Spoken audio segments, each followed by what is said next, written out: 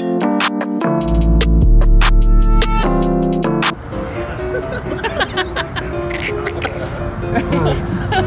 head up. What up, guys? It is day 3. I feel good as I could feel. I might not sound great. The perfect result for the lads in a situation where we know what we need to do and it's very achievable. So we're going to head over to the venue in about an hour or so and just do what we need to do. Focus on recovery, focus on getting them back to 100% ready to smash the final. Luckily they've not worked that hard to get through. They've been, you know, conservative, they've been sensible, so we're in a fantastic position. Jordan, how are you? Hey Thomas, I challenge you to a thumb battle. Okay. Are you ready to be beaten? No.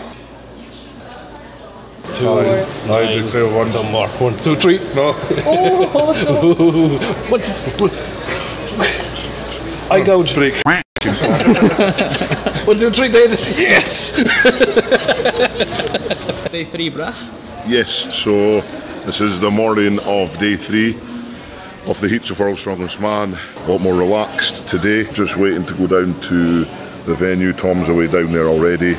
See, I'm quite a good position, I don't have to do too much today. It'll be more about recovering, so I'm going to get some physio when I get down there, probably come back to the hotel, do some hot and cold again. Eating wise is pretty chilled, it's not too bad, not too intense. Kind of give the body a little break, kind of today, tomorrow to chill, and then we do the finals Saturday, Sunday. So yeah, quite a different position from last year, which is really nice. You know, last year our group, there's a couple of groups I think that's probably in the same position. There is still a lot to play for with a lot of these guys, so you know, big shout out to him, big Gav Bolton. He's looking really good, I hope he does it, man. Gav's had some battles physically, mentally as well, and he's looking so switched on, so happy for him, so he's putting in a great performance. Our good friend Adam Bishop, big shout out to him. Yeah, he's just got to go balls to the wall today, Adam. He had the best log press I've ever seen him do yesterday, and that's not meant in a disrespect, patronising way at all. He was just, every rep looked absolutely impeccable. And then our big buddy Brian, he's pulled it back, he's battling like a champion. So, you know, it's going to be a hell of a day. It's going to be a big mix-up, I think. I don't know who's going to make the final. Well, I know 2 people that have made the final already, so that's all I can say. But yeah, so today for me is nice and relaxed. Just bring it down a little bit, because the last couple of days have been really intense. I want to be absolutely wrecked by Sunday evening. I want to leave everything here. I don't want to be able to walk after the final on Sunday. I want to be done. And I want to be World's Strongest Man. Woo! Woo! Who are you here to support? Look what's up. Oh, both of them. Yeah, who's your favorite? My favorite? Yeah. Tommy. How are you finding the event so far, man? Oh, lots of fun. My first one in person, but with my grandson here, it's even fun. It's a nice way to leave a legacy. Huh, Luke? Huh? But it's a lot of fun, and everybody's just so nice, you know. And I just never, you know, you don't get perspective on the internet of how huge these guys are. These guys are huge. Yeah. It's awesome. John Stoltman! We love you! Hey Tommy boy, you alright? Yeah, I'm alright, I'm good. Hey, How was it? that was the hardest one. Petrified of that. Yeah. I was up there for about an hour, felt like, but yeah, job done. Now I get to chill out, but that was scary. I was shaking. Did you not see me? No. Okay. So you play up to the crowd a little bit as well. I was shaking for that, was hard, but yeah. Job done, 2 days of rest. I got some good events in the final. That's the main thing, so all good. What are you doing for the rest of the day, mate? Gotta go watch some of the boys. I actually get to watch the last man standing stone without doing it, which will be good. Hopefully cheer on some of the British guys. Adam Bishop's got still some work to do. Gavin Bilton as well. See these guys hopefully get through, and then, yeah, just as I said, get ready for the final. Chilled out. How does it feel that you don't have to do the Yeah, it's so good, you know. Just that's my main goal, was to do the first 2 days as hard as I could, and then, well, not hard, but cruise through the first 2 daes and then have 2 days to chill, and that's what I did. So plans going to coming together, and now we're going to be back to back, baby. Yeah. This is the only one I've got, one, sorry. Come back for the final, I'll give you some, okay? Can I get pictures? Yeah, of course you can, yeah. I mean, dude, it's an honor. Thank you, I had no idea. Thank you very much. The cold therapy and everything. And, I've been to that for. So I don't mean to keep you. No, you're fine. I got plenty of time. So I saw you guys first in 2019. Right, Ratings okay. and beats, everything. Yeah. You and Tom are like an inspiration to me. Thank you, I really appreciate it. I am like so humbled to meet you. Great, jeez. That's a blessing, honestly. Thank you. Give us a cuddle. Come on, take it in. Thank you, I appreciate that. Thank you so much. Man, it's an honor. You look after yourself, okay? I will. Thank you. I'm rooting for you and Tom. Thank you. I'll be here Saturday, Sunday. Thank you, man. It's game on. Yeah. My friend, stay spicy. Stay spicy. Stay sexy. Stay hungry. Yes, get man. ready to mess it up and get ready to go, man. You understand? I'm pumped for you guys. I'm pumped too, man. I see you have a lot of energy. Yeah, so. well. We're rooting for you guys. Oh, thank you, man. Can I get Yes, a of picture course too? you can. Thank you very much. Oh, thank you so much. Okay, my pleasure, Good my luck. pleasure. Good luck. Thank you. Awesome, well, thank you. job, bro. Thank you, Rooting sir. for you, man. Cheers, thank you so much, man. Take care. Oh, well, it's stay done. Mars. Yeah, it was good. Maybe in years gone by, I would have gone out and kind of tried to make a show of that last event, but I think that kind of shows the kind of mental maturity now that I've got. I'm just putting myself first. I don't owe it to anyone else to go out and do an event, so you know, some of the guys asked me to go and do it, and you know, I can't risk any injury. You know, I've got a final to look at. I worked hard in the first 4 events, managed to get enough points ahead of everyone else to not have to do the last event. So yeah, I need to stay focused and just keep that kind of that attitude. You know, that kind of it's just for me this year. That's all I'm doing it for. So yeah, quite an easy day really. It's nice. So As far as you know, this never happened before, right? No one else did. I don't know. I'm sure it has. I'm sure. Yeah. I don't know. Ask Big Laws. I'm sure Laws. Go over and watch Laws' channel. He's probably got some fat. But yeah, it's good. I mean, I spoke to Eddie there. I said, Eddie, what would you do?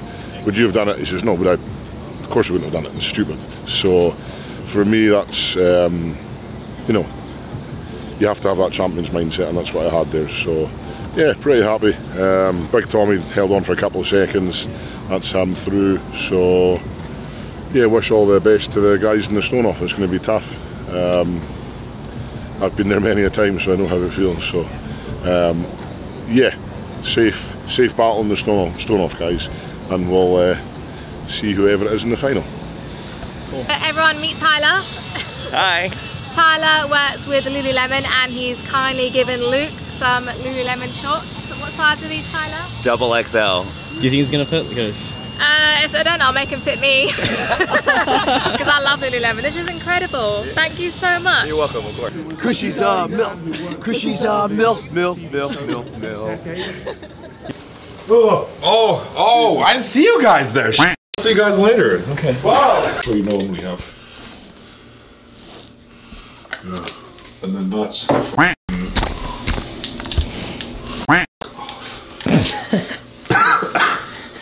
What a weekly, man. It's been upside down. Is that normal? Is that? oh, it's stuck to the lid. That's grade 5. Is that the grade up? Yeah. So you still can't really tell because. So when it's hot, you can tell with it. Yeah. And then that's the next grade up.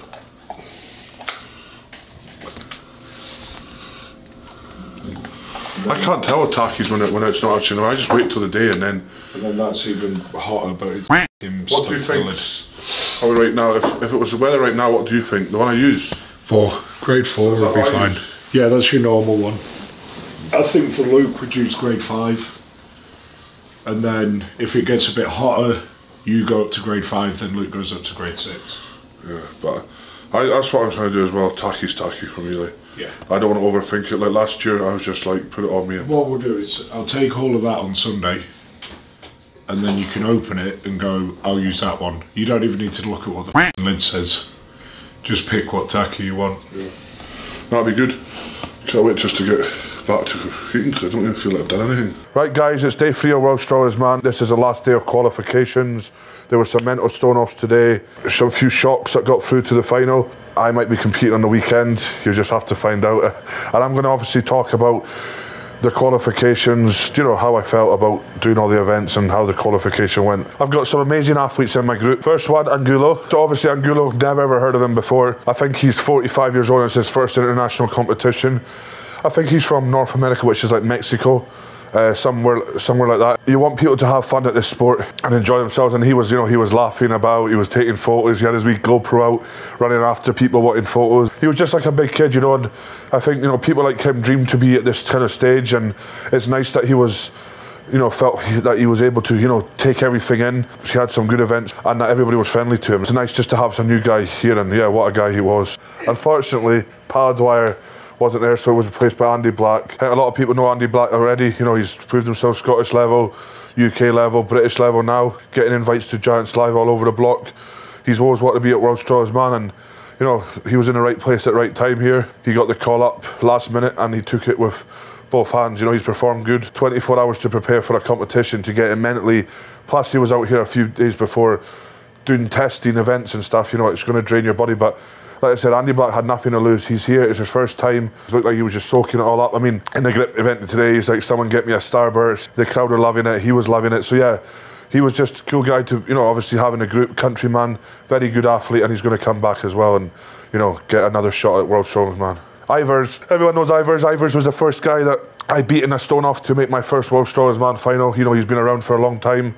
He's proven himself at the best of levels as well. He's an all-round athlete, very dangerous athlete, and again, a nice guy. So not much more to say about him, just a quality guy and a quality strongman. So Raheem, this was a guy that I never heard of from Canada. JF had spoken highly of this guy. I mean, winning Canada's Strongest Man, I think we should have took more notice, because yeah, he shot me in my group. Like, getting to the stone off and beating Fairs was an unbelievable achievement, and to have 3 Canadians in the final is mental. But yeah, anyway, this guy all round, he was good. Every single event he was top 3 in. Consistency is key in a comp like this, and he proved it. He ended up top 3 in every event, going to the stone off and winning and getting a place in the final, which is fully deserved. So that must be a massive buzz for him in his first World's Strongest Man final and his first World's Strongest Man appearance. Like Kevin Fairs, he doesn't need any introduction. Everybody knows he's been at Glasgow's Giants Lives. He's been with Luke's battle last year at World's Strongest Man. He's done a few battles.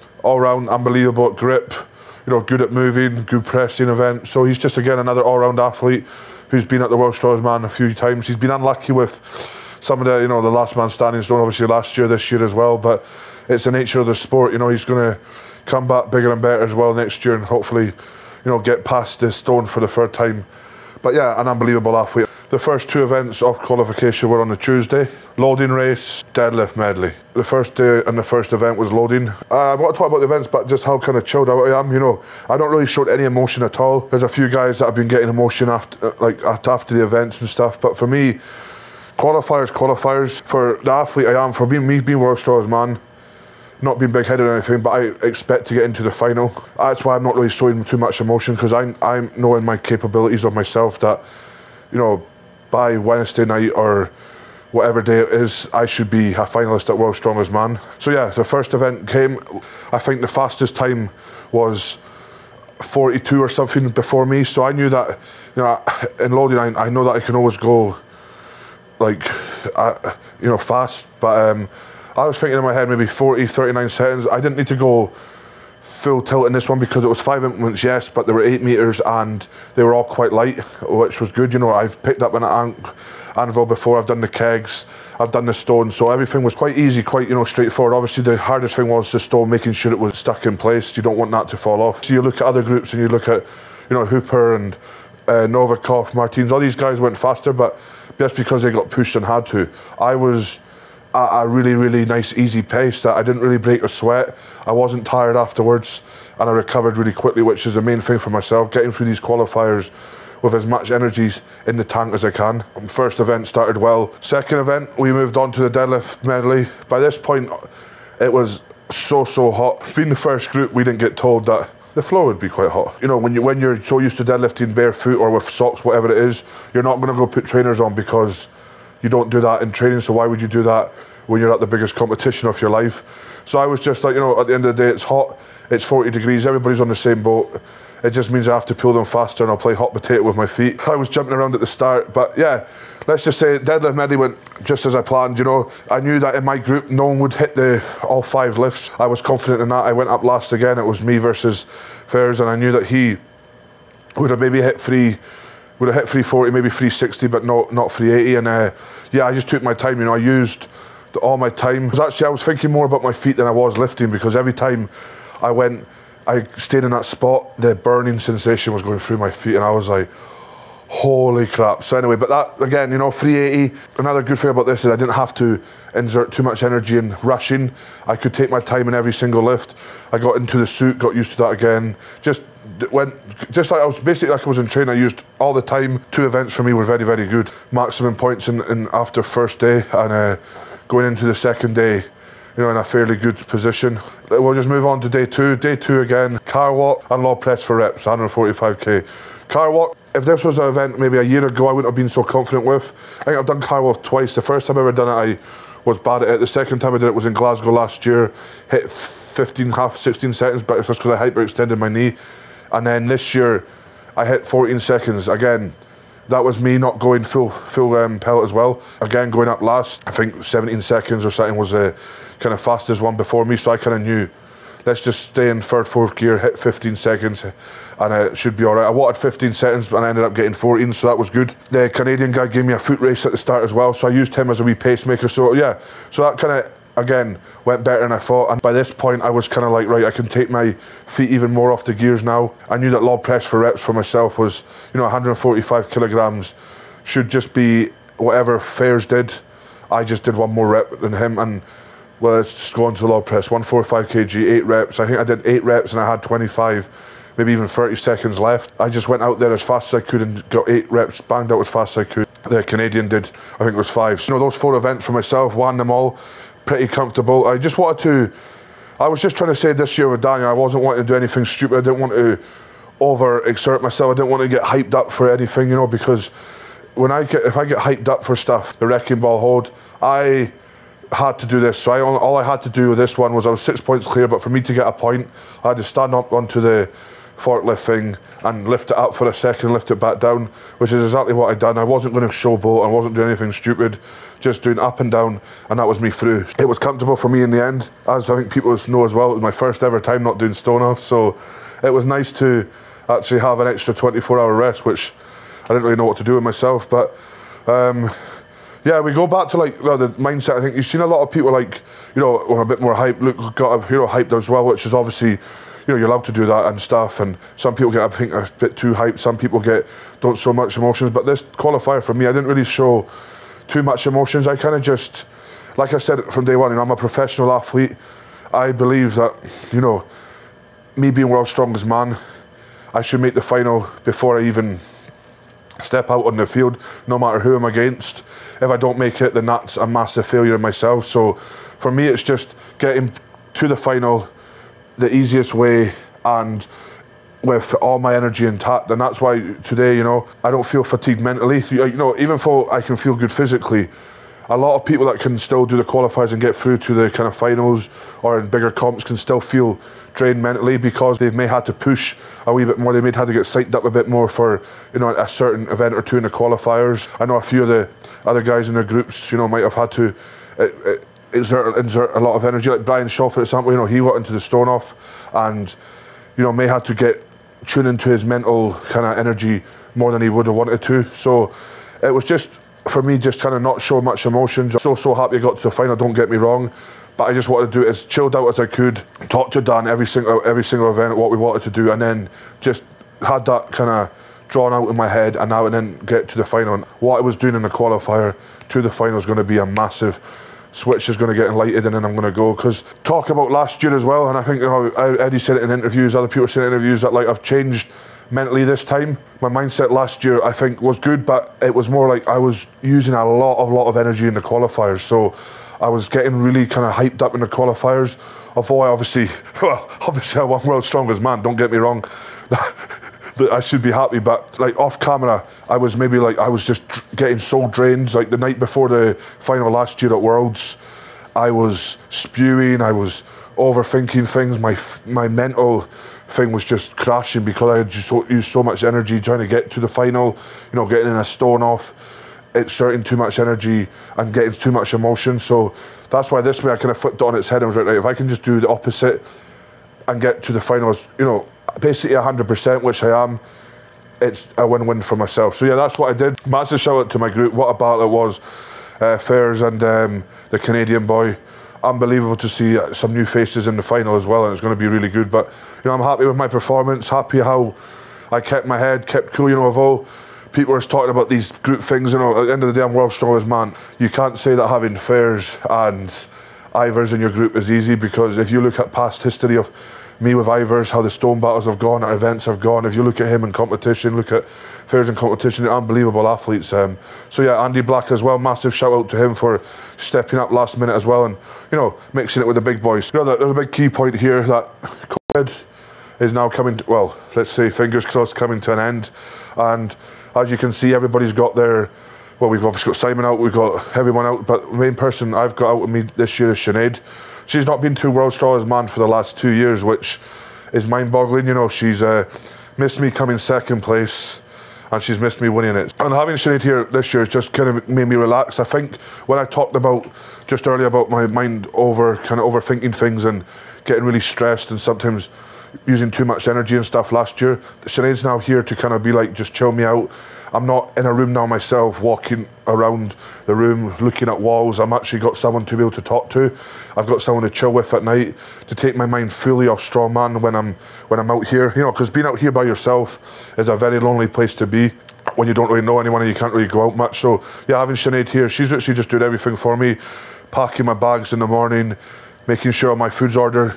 The good thing about this right now as well is Nathan, Dan and Sinead are communicating right now instead of me. So instead of me being the middleman now, or someone else being the middleman, Sinead's now getting information from Dan, getting information from Nathan, saying Nathan's telling Sinead what I eat, she orders it, I eat the food instead of me worrying now. So it's very good, it's really worked. You know, I wasn't really sure how it was going to work. Obviously, don't get me wrong, Sinead's my wife, but last year I won it without, I just wanted to be like, right, what's it going to be like? But had no, this has been unbelievable. This year's qualification for me has been better than I could ever thought. In my head, I was like stone off at the worst, but I didn't want to be there, being so chilled out. I think people can see when I was out competing, when I've been doing my interviews and stuff, just how kind of chilled I have been, not really bothered about the heat, not bothered about equipment and stuff, just going out onto the field and doing it. And that's a big, you know, credit to Sinead, how she's helped me with my mindset as well. Working with Amy, but I can't just talk to Amy now because being out here, because we're 8 hours different. So she's again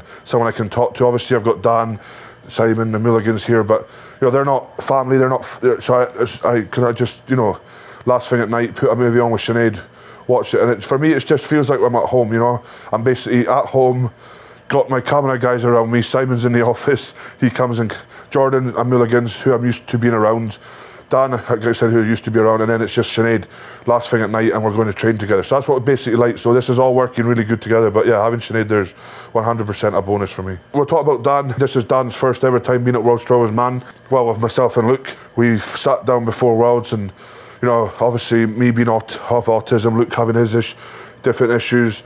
We're both different athletes. Dan had to kind of get a balance of, you know, what not to do in front of me to Luke, not what to do in front of Luke to me, etc, etc. So I used to need Dan to do a lot of hands-on and a lot of telling me what to do, etc. now, but now I'm a more independent athlete, so Dan's more just there now in the background. If we need anything, he'll tell us. He'll obviously come out with us when we're competing, etc. So the greatest thing right now is Dan's giving us space. So Dan's done the first part of his job is to get me and Luke to the final. He can tick that off his box, and he's done it in the most professional manner, you know, we could ask for. He's listened to the feedback we've given him at home. He's stuck to his game plan. We've stuck to our game plan. We have banter, you know, we go back and forth with each other and have banter, which is really good. But you know, he's come to the events we're obviously going to compete at. I'm Group 1, Luke's Group 5, done that, and then after that he's like, you know, do what you want, or he'll text me as saying, look, I'm going to leave you to chill tonight like you did last year, you're just going to chill yourself. So he's now taking it into his own head now that, you know, we need our own space, we need to chill, and that's really good from Dan, because like I said, maybe a few months ago we might have just all chilled alone too much together and been around, you know, each other. So he now knows when to give us space, he now knows, you know, when to approach us, he knows when to ask for stuff, he knows, you know, he just knows everything now about us. So it's a really, really good bit, and it's really good that Dan's here as well. And it's good, you know, the qualifiers are the place where you test all this stuff. And like I said, I tested the things with Sinead, we've tested stuff with Dan, and this is working far better than I thought. So if we can keep this going for the whole weekend, it's going to be really good. But yeah, having Dan here is a massive, massive boost. And what he's, like I said, the feedback we've given him and he's taken that on board 100%. It has been amazing. Thank you for watching this. Hopefully, Mr. Cool, Calm and Collective, you will see on the weekend. Thank you for all your support. And stay safe, smile, stay spicy. And keep ringing that little bell. Ding-a-ling-a-ling-a-ling-a-ling-a-ling. Oh.